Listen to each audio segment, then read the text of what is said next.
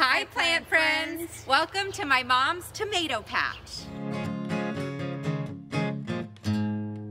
Bloom and Grow YouTube show. Okay plant friends, I'm back on Failla Farm with Mama Failla, head gardener and head farmer, and we are planting up my mom's tomato patch today. Welcome to my secret garden. It's behind the azaleas and bushes, so no one who's walking by the street can see my tomatoes. Yes. It gets full sun. Most important, your tomatoes need sun, lots of it. This ground here is a tiny patch of ground. It's about 3 feet by Like 12. 12 feet, yeah. 3 feet by 12, but I will be able to plant So many tomatoes. behind here. I'll plant probably about 10-15 tomato plants. The ground has suffered the winter, and if you look at it, it's pretty dusty looking. What we're going to do is put this nice, we're going to amend the soil with this nice biotone fertilizer. Okay? By Espoma Organics. Yes. It's called Biotone Starter. Okay, biotone starter. And what I'm going to do is I'm going to sprinkle it completely all over the ground first to give a nice little vitamin boost to my dirt that's tired from the winter. And I think it's important to remember, if you're growing the same plants in the same patch year after year, that soil or dirt is going to be nutrient deprived because the plant, tired, because the plants are using up all those nutrients. So it's really important to amend your soil and to make sure you're replenishing it before you put your new plants in the ground.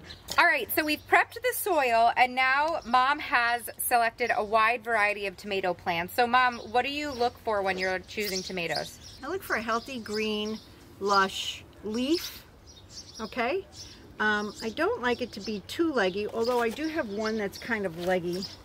It was the only one of the kind. It was called a Juliet, but it kind of talked to me, so I bought it. We'll see what grows. It's supposed to be a red, it's like a red plum tomato, which is good for sauce.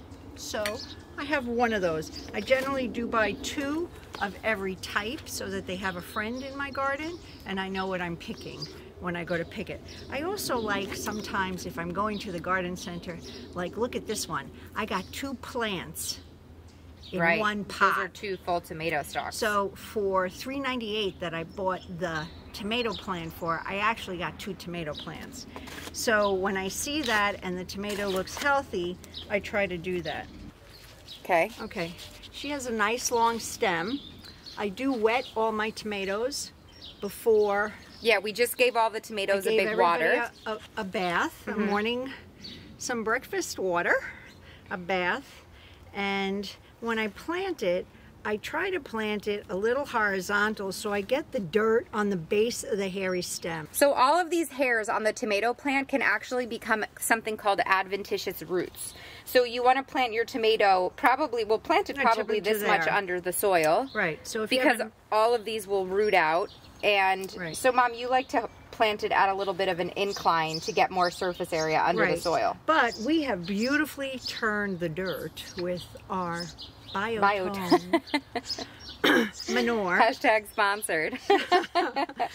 And we've mixed it all in, and it's nice and loose, so we might be able to just plop this deep directly into the ground without turning it sideways. If your dirt is not beautifully turned and it's a little tough, or you got clay at the base and you can't get it that deep, then you turn it sideways. But if you have loose dirt, go deep as far as you can. Yeah, and make sure you get a little more of the stem under the water, under the soil. All right, I think it's time to get planted, Mom. Let's get planted. Let's do it.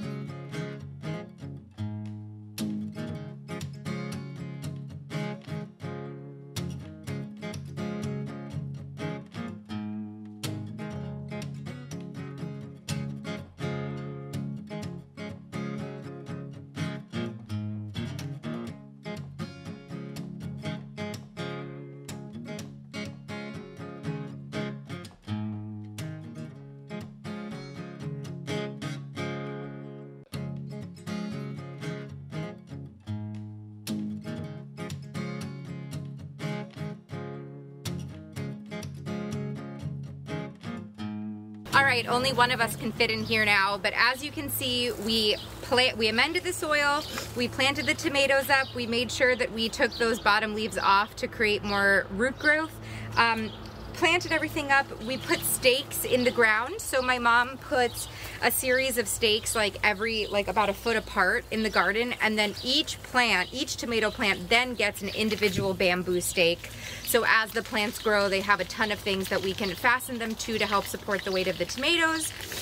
We gave everything a good water, and now it's time to just sit back and watch the tomatoes grow and establish. It's good to get the stakes in the ground when you plant the tomatoes so the roots can establish and you don't further disrupt them. Also, the plants grow really fast, so get the stakes in the ground sooner before later so the plants can grow up the stakes and you're not like wrestling a stake over like a half-grown tomato plant. All right, Mom, high five. The tomatoes are in the ground.